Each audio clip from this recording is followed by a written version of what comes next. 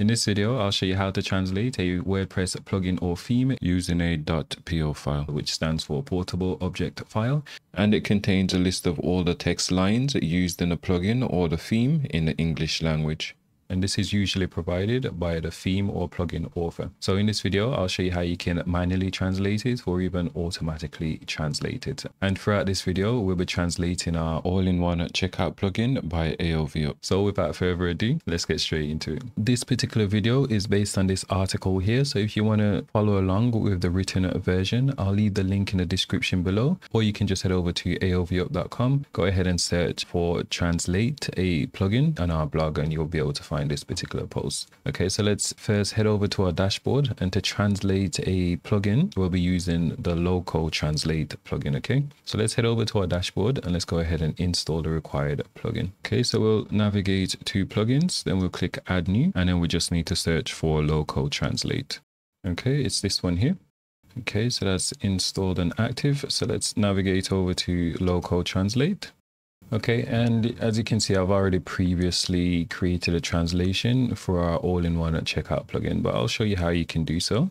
Okay, so here you'll see all the plugins that we've got currently active and running on our site, and then we can just go ahead and select the plugin which we want to translate. So for example, we can click on this WooSuite all-in-one checkout plugin here. Okay, and then you can just choose a language in which you want to translate it in. Okay, so I'm going to let's select German for now. Okay, and then for our translation, we want to store this within the plugin folder. Okay, or you can add it in a custom location or even using the system default. But I'm just going to use it here because this plugin already provides a language folder where we can actually store this. So we'll just click start translating. Okay, and then here it will show all the different text strings that's used in this particular plugin.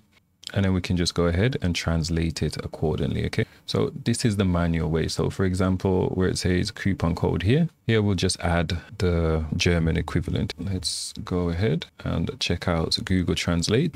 We will say coupon and let's select German. Okay, so this is the equivalent according to Google. And we can just paste it in here. And then once we finish translating everything, we can just click save changes. And assuming that the WordPress language that you're using is in Germany, then you'll see the change reflect on the plugin wherever this coupon code's used. Okay. Okay, so we just saved that bit of translation there. But if we wanted to automatically translate all these plugin strings, we can just click auto. And loco translate provides a few different providers in which you can use to do the translation. So for example, in my case, I've got Microsoft Translator activated, but I do list a few other providers like Yandex, Google Translate, DeepL, and a few others. And they've also got documentation showing you how you can actually enter in your API key. So I'll quickly show you how I entered my API key for Microsoft Translator. Okay, I'm going to navigate over to settings, then API keys.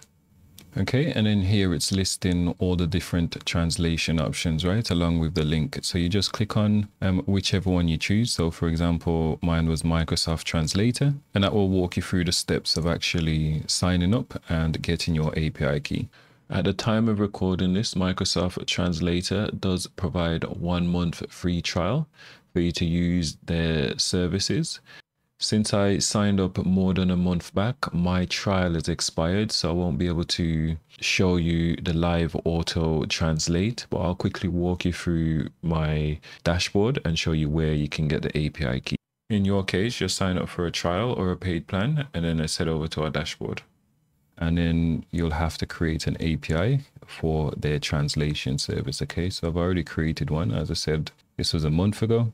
So let's click on it and see what's actually going on. Okay, I'm on the free tier. But once you copy your API key and then just add it in the loco translate, you'll have that auto translate option where you can just automatically translate everything. I'll quickly show you a language which are automatically translated using Microsoft Translate. Okay, so let's head back over to our dashboard, and I'm going to navigate to plugins again. And I'm going to go ahead and click on the all-in-one checkout plugin. And here I translated everything to French. So let's click on this French version here. Here you can see everything's been translated to French. So if we change our WordPress default language to French, then we'll be able to see this translation within the all-in-one checkout plugin. And just for reference, let's quickly have a look at the plugin now.